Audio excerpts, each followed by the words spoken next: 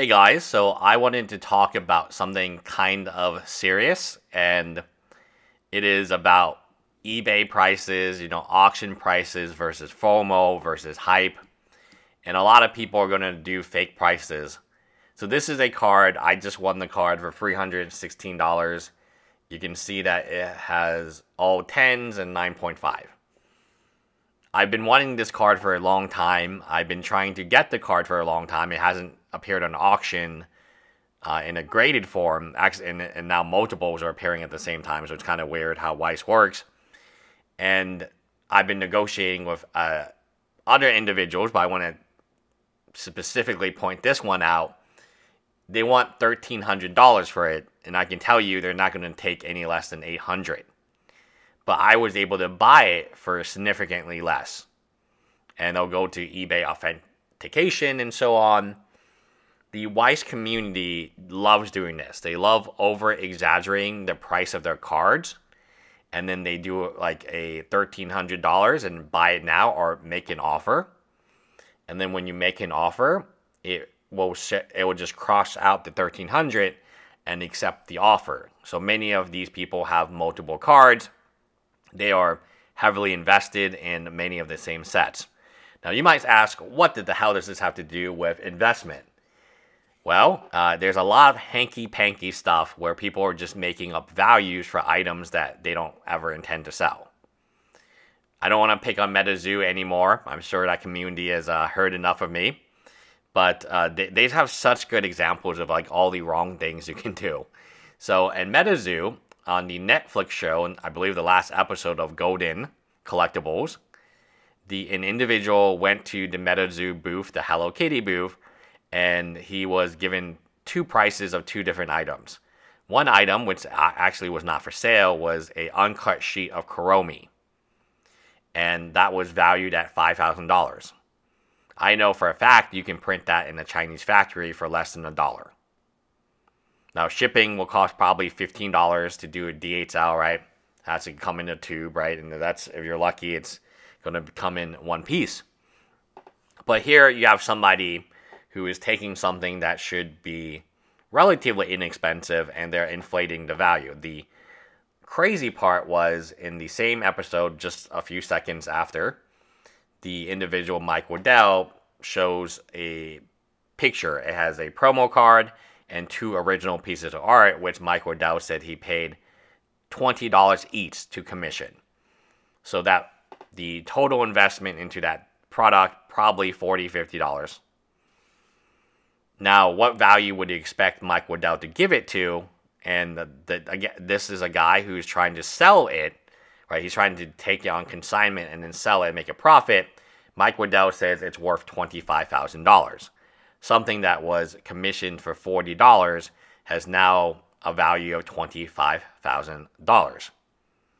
We see this a lot in Weiss. We see this a lot in Yugioh. We see this a lot in Magic the Gathering, where the Black Lotuses. Let me tell you how a Magic the Gathering trade goes down in case you have never seen a big trade.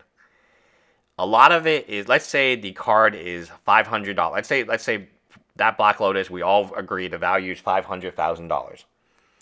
Well, instead of trading it for $500,000 cash, why don't we trade it for $250,000 cash and $500,000 in other product that we got a discount at one time, but we're going to value this product at $500,000. Now, the card looks like it's worth $750,000. Another example in Pokemon is Sasha T. He has the very famous video where he made a trade with a scammer, a known scammer now. What was his name? He's the one who sold Logan Paul, or sold Shine, a fake $3.2 million Pokemon first edition base sealed case. That was the guy. So not the most upfront guy. And, Jacob, he's no longer here. Jacob has left the country. So I think his name was Jacob, and now no one can find him. When you're dealing with these individuals, the deal, he said, was $500,000. The actual deal was $100,000 cash and $300,000 trade. And as soon as he got the card, he bumped it to $500,000 from the $400,000. But trade is not the same as cash. And this is something that people are FOMOing into, and I want you to avoid. I want you guys to know that on eBay, you can make a lot of mistakes. And I have made a lot of mistakes in the past with Fire Emblem Heroes, where I misunderstand the card price because I think it's worth a lot. Then it goes to auction, and no one wants it. Now, in my own experience, I only do auctions, because that, in my opinion, is the true price. So I don't want Mike Waddell to tell me his uncut sheet of Hello Kitty is $5,000. Or his original artwork that was originally $40 is now $25,000. That's not realistic. That didn't go to auction. Those are not real prices. But you might hear that price on Netflix, and if you don't know very much about the collectible game industry, and everyone kind of is just agreeing with the price, right? Oh yeah, this looks like it's worth $25,000. A lot of people will do that. The buy it nows, like I used that card captor Sakura because I really did want that. And actually, I negotiated a price, and the price was much higher. It was something around $500. But the person didn't want to take the offer. Now I got an auction, the exact same grades, by the way. The exact same, basically, in my opinion, the serial number is different, but it's the exact same card for only $316. And the other Sakura went for auction even less than that. I think $284, which I didn't realize there was, I had to click. My girlfriend had to tell me, hey, we got a bid on this now. My point is, a lot of people are out there to try to scam you. They're going to make up fake values. They're going to say MetaZoo is going to be better than Magic in 5 to 10 years. This all sounds good until it actually has to go to auction. I have realized that from buying and selling all these cards, until it goes to auction, no one actually knows, especially for these rare items. If that Hello Kitty sheet goes to auction and it sells for $5,000, then I would say, oh, he's right. But I don't think that is going to sell for $5,000. If the MetaZoo, I don't even know what I call it, promotional artwork, if that one is supposed to sell for $25,000, let it go to auction. Let it go to auction. Because a lot of these cards, and this makes me really, really scared about where the, quote, investment opportunities are. They're just being flaunted. There's a guy in Houston, and all he does is take a very basic Weiss card, and he wants to charge extra. There's shield building. There's people bidding up their own auctions, right?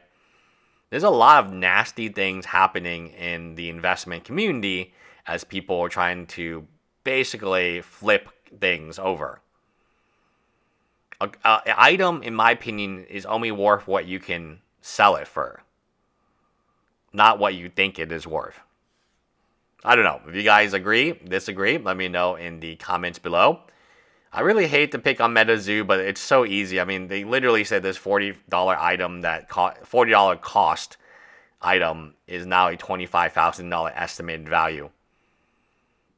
They're not alone, though. There's a lot of people in Magic the Gathering who do this too.